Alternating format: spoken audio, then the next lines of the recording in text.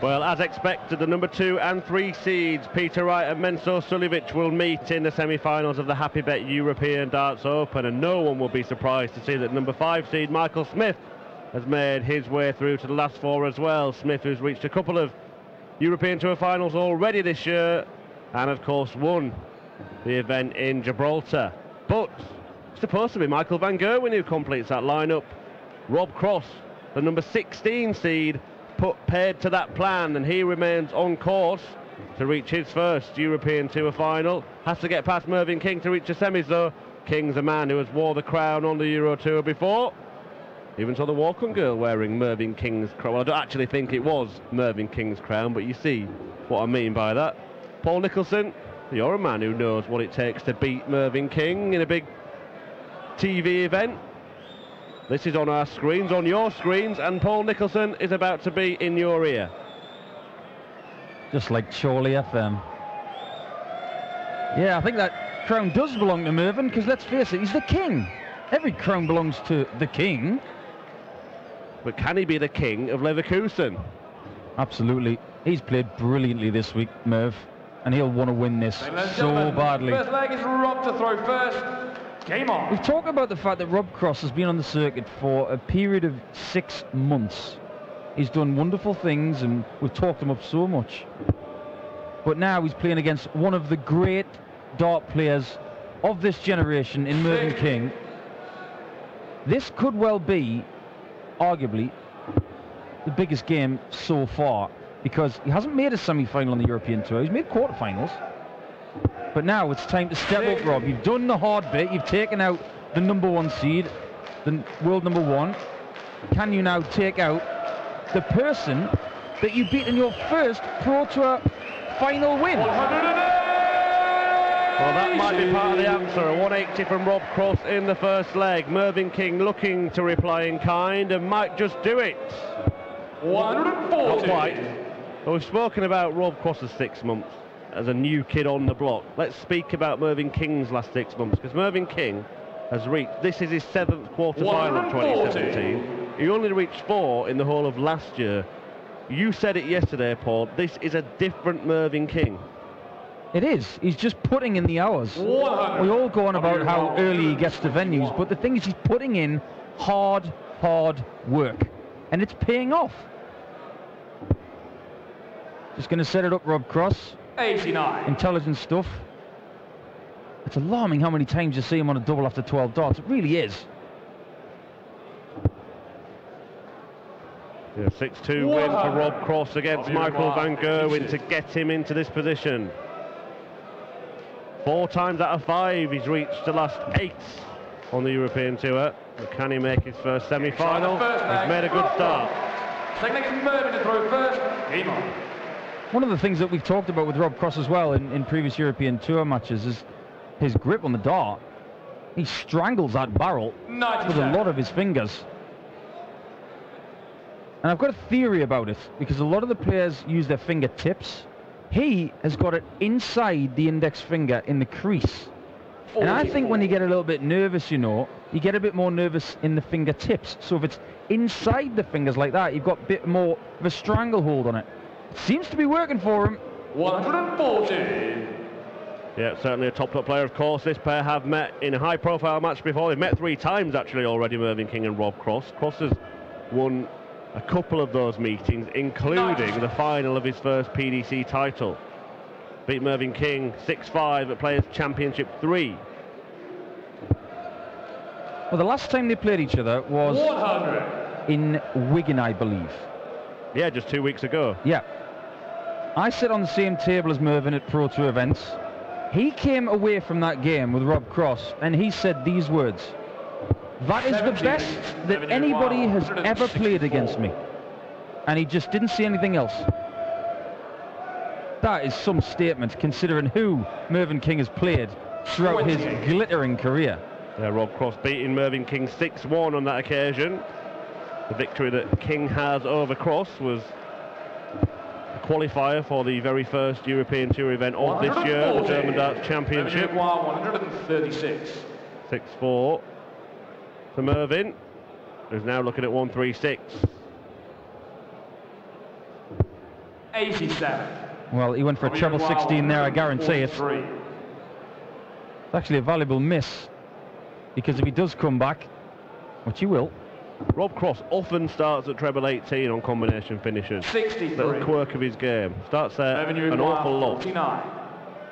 Very interesting indeed. I'll look into that one for you, Murph. 17 will leave the favoured double 16 of Mervyn King, and that's why it's favoured. Because more often than not, he pokes a tie out. Only the third leg that Rob Cross has lost in this tournament. The other two were against Michael van Gerwen. He claimed a whitewash win against the German qualifier Robert Allenstein yesterday. Allenstein.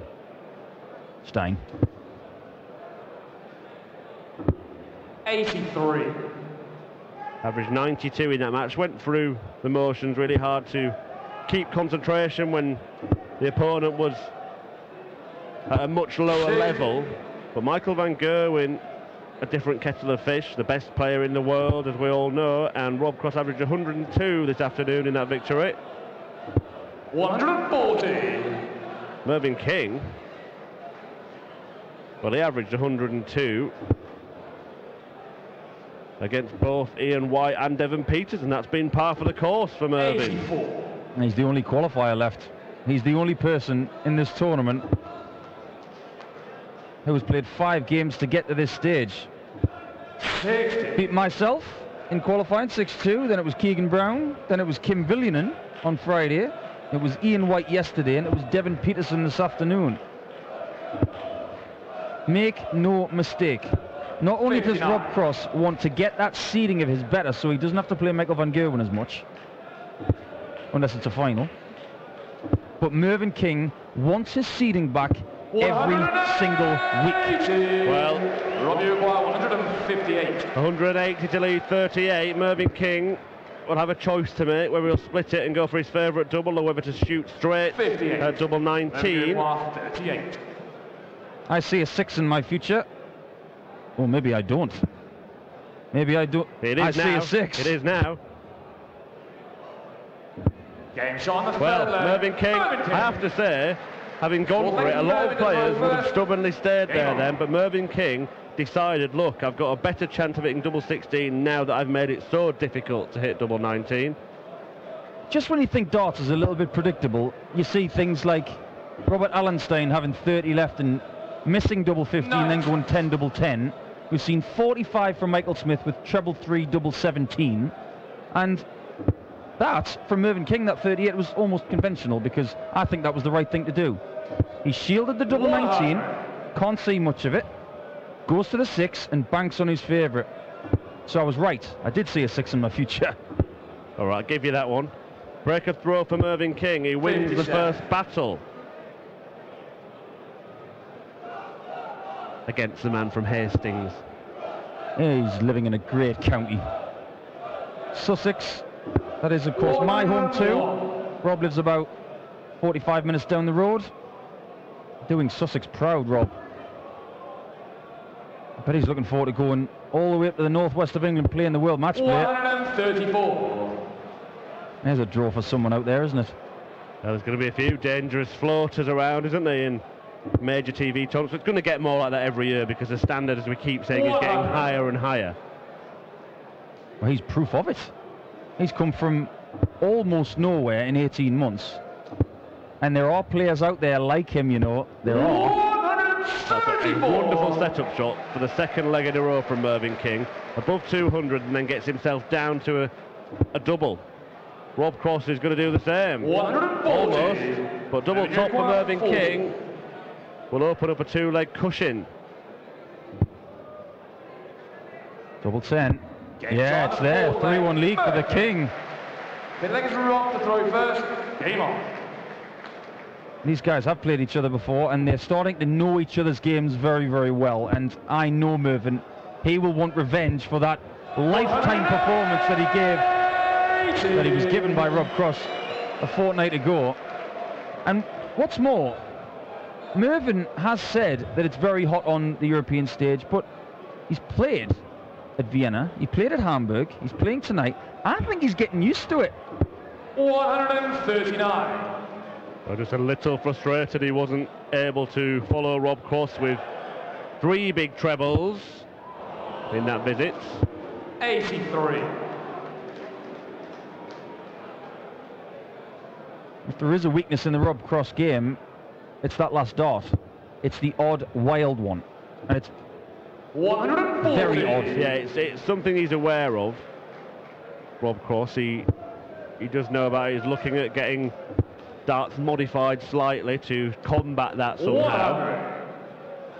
And sometimes he doesn't aim with his rhythm. He prods it in front of his eye and then throws, and sometimes he just doesn't bother. He just lets it flow, and that's when the wild dart comes in. Good last start from Mervyn King gets him down to a finish that is more doable than 138, but it might be done.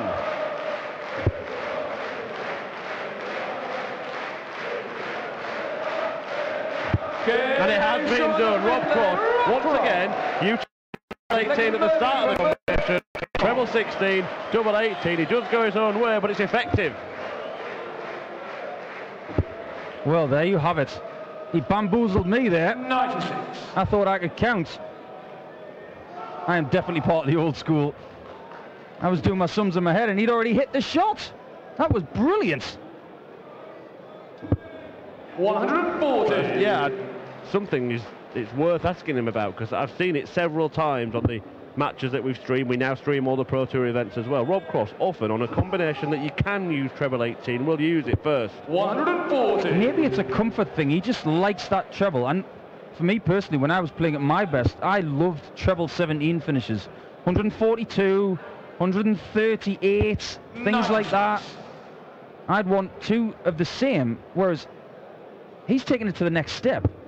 He just wants it as a comfort blanket. It's almost like treble 18 as his Mensa Sulevic's double 14. 105. Good use of the 25 from Mervyn. Rob might look at 19s. 95 would leave 170. 95. Just going to put this out there before we finish this leg. He's going to tackle the best treble 18 hitter of all time, and that's Dennis Priestley. He wants that tight. He's got a few years to go.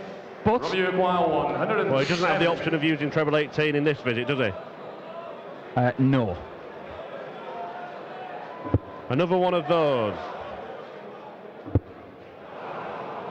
Not enough juice. 134. Mervyn's on double 16 again. 32. He did get a double treble 18 in that visit, by the way, but just wasn't for the checkout. Mervyn King does check out 32.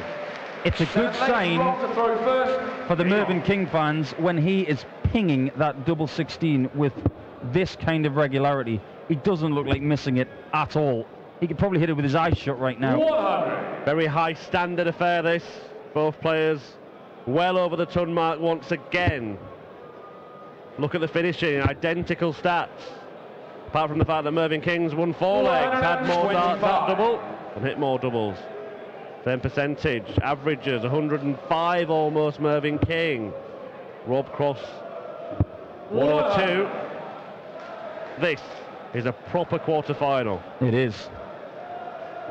Well, Rob Cross did an interview for the Dart Show very recently in Hastings. 60. And I'm not going to tell anybody about it because you guys have to watch the Dart Show on ITV4 next Friday. And if you're not laughing at his interview, then you aren't human, 24. because it is nothing short of hilarious.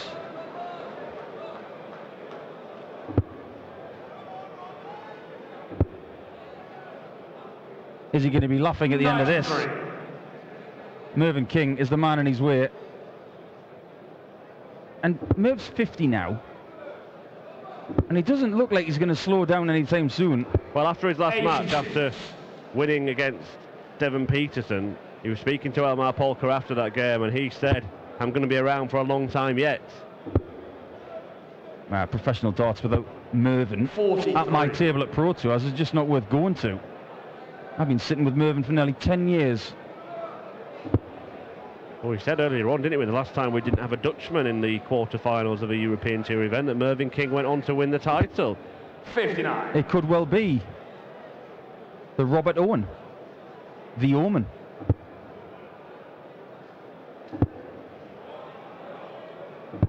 Well, Mervyn King tried so hard not to bust his score there. He ended up hitting the big one. That's a brilliant one, you know. Oh, Rob Cross, you've just been robbed. Rejected. The bullseye turns down the dart. Its name wasn't on the list and it couldn't go in. And Mervyn King can now move within one leg of doing to Rob Cross what Rob Cross did to Michael van Gerwen. 5-2 ahead on throw. Mervyn King, if he carries on playing like this, there's no reason why he can't wear the crown tonight. Absolutely. And sometimes you get signs that tell you maybe it's not your night. He's hit the bullseye. It just got probably 2 or 3% of the point is on the wire. It didn't have enough and it drops on the floor. So unfortunate, because you never know, if he'd have hit that bullseye, 42 in tops, could be a different story. Well, the first semi-final will be Mensur Suljovic, the Austrian ace, against Peter Wright, the world number 3, number 2 seed. Looking for a 4th European Tour title of the year, 5th in total. Suljovic looking to double his tally. That's what Mervyn King's hoping to do as well. But Michael Smith awaits the winner of this one. Well, there aren't many people left in this tournament who've already won this tournament. That's Peter Wright. He's the only one. He won it a few years ago. If he doesn't win it, we're going to have a new name. 100. Yeah, it's the same name, the tournament, but it does have a slightly different feel, having been moved to Leverkusen.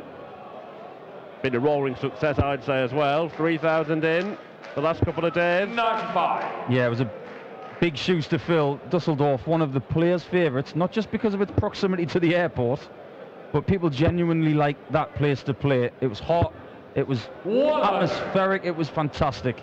And hats are tipped to PDC Europe for the effort they've put in. This Leverkusen venue, keep it please, we all love it. Well, I'm not sure of Mervyn's method of travel this weekend, but when he won in Sindelfingen back in 2014, he rode across Europe on his motorbike. Could he finish in style? Just lays up in the end. 92. Rob Cross with a chance to break and just plant a seed of doubt in the mind of Mervyn. Double six, steps back as he does. 2 sixes. But Michael Smith 69. could be curtains, Mervyn, you acquire 51. because we know where Mervyn's going after he hits a single 19, a double that he has hit with amazing accuracy in this match. Double 8 in the end for Mervyn King, but it's not quite the end for Rob Cross. Rob, you acquire One last 3. reprieve. Now, the lie of the first start will be important. No score. And perhaps he thought so hard about not blocking the double, he ended up missing the big number. Could have just been a slip, but Mervyn King wants double 4 to move into the last 4. 4 left. Game shot. 4 hits. The King is through, and the only qualifier who is left in the tournament is still in it.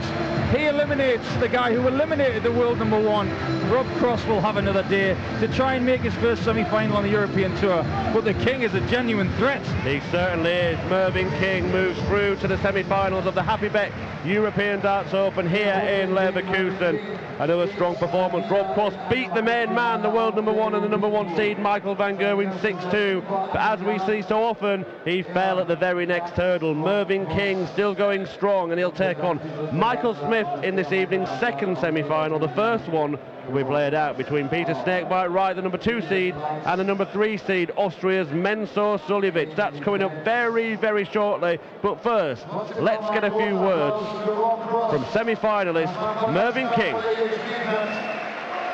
Von dem hören wir mit Sicherheit mehr in Zukunft.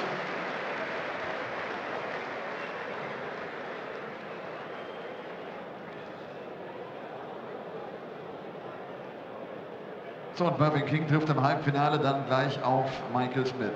Merv, congratulations. Very, very consistent. Again, 100 average, that's just good. You just try what you can do at the time, you know. And if it's good enough, great. If it isn't, then you're watching. Interesting player, Rob Cross. Amazing how he's playing this year. First year on PDC circuit. I'm telling you lot now, watch this boy, Rob Cross. Watch him in the future. He is going to be a proper force in darts, I'm telling you. Michael Smith, the man to beat in the semis. I owe him one. Actually, I owe him more than one. Okay, see you later. Thank you very much. Mervyn King.